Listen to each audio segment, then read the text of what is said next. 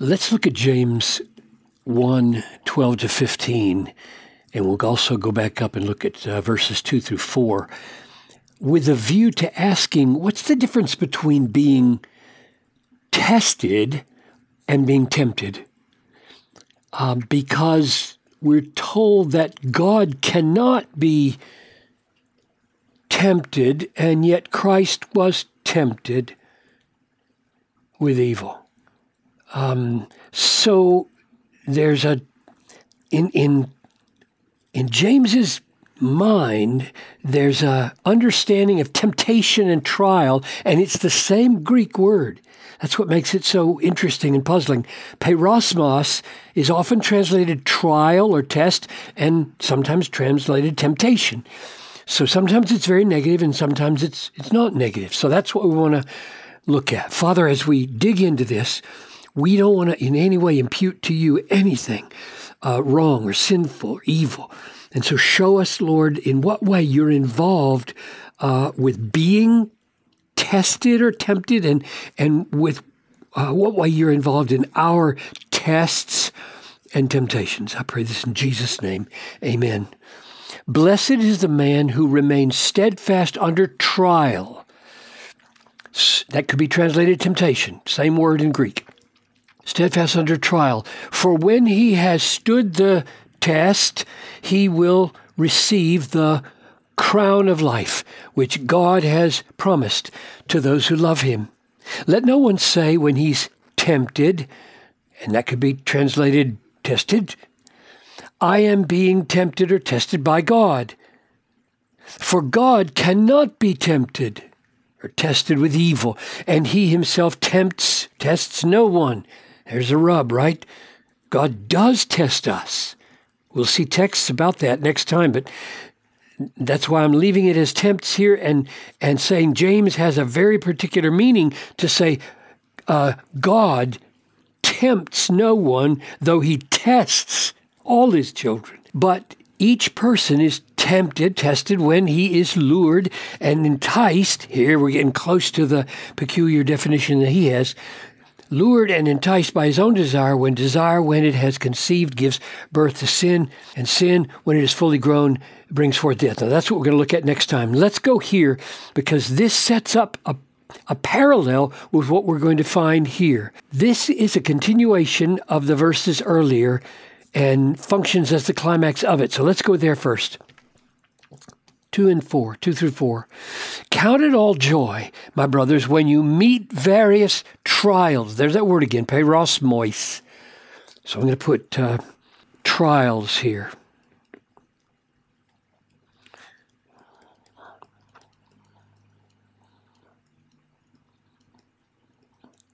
There's that Greek word, trials. When you meet various trials of various kinds, for you know that the testing of your faith produces steadfastness. So let's put that yields tested faith. Testing of your faith. And that produces steadfastness. So let's put that here. Steadfastness. Another word for that is endurance or perseverance through test. And let steadfastness have its full effect, that you may be perfect and complete, lacking in nothing. So let's sum all that. That full effect is this, and this. And maybe we'll just use the one word, complete. We could use any one of them or all of them, but just to keep it simple. So we meet trials, our faith is tested, we prove to be steadfast, and that steadfastness, as it goes on, experiences completeness. We are complete. Now that's where this text stops. But here, a few verses later, it says, blessed is the man who remains steadfast under trial. So now we see the blessedness is mentioned, and that blessedness back here is this, so far, this is the blessedness, right? have its full effect, perfect, complete, lacking in nothing. That's a wonderful blessedness, but it's going to go further now in 12.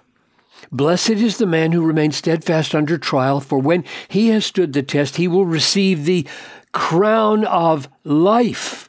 So let's go back and finish it. This perfect, complete, lacking in nothing, yields crown of life when we are raised from the dead or when we meet Christ in heaven.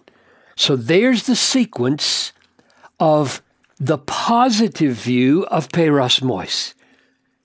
Now, next time, we're going to look at the negative view when it's called temptation and see what that sequence is and see how this right here maps on to this right here, this sequence. But before we sign off, let me pose one other question here, because I didn't finish the sentence in verse 12. Blessed is the man who remains steadfast under trial, for when he has stood the test, he will receive the crown of life, which God has promised to those who, and you might have expected him to say, to those who remain steadfast under trial. And he didn't. He said those who love him, which causes us then to realize, or at least ask, so in James's mind, what's being tested here is love for God. And back here, it's faith. Would you not agree that when we meet various trials, we are being tested as to whether we will trust God, and James would say, as to whether you love God. And that causes me to ponder what the nature of faith is. So if our faith is being tested, and if it proves to be steadfast under trial, and it is rewarded with the crown of life, and then he says it differently here in saying, actually what's being rewarded is love to God, then we have to go back and say, well, then faith is not just, let's do it like this, receiving Christ as what? As what he is, Savior, Lord. We could add Counselor. Like if you reject all Jesus' counsel, you don't have faith. And I would add then treasure.